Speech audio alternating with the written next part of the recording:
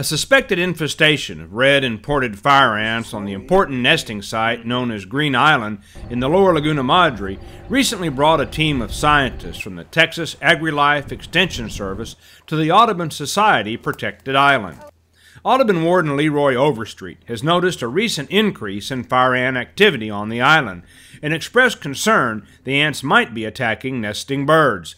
This is a natural island. It's been here a long time. It's actually been under the protection of the National Audubon Society for a long time, but we've not had an idea of what the ants are doing here. So this will give us a good understanding of that, and if we need to do anything, we'll go from there.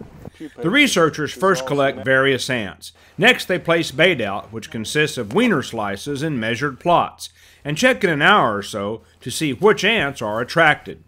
Imported fire ants have devastated some nesting islands along the Texas coast, but the scientists here on Green Island discover what appears to be a balanced ecosystem with various ant species, including the less harmful native fire ants, whose presence is encouraging as they resist colonization by exotic fire ants. I don't know what the weather conditions have been in South Texas over this summer, but if they've been favorable to ants, this may just be one of these years where our native populations have exploded to higher levels than have been normal.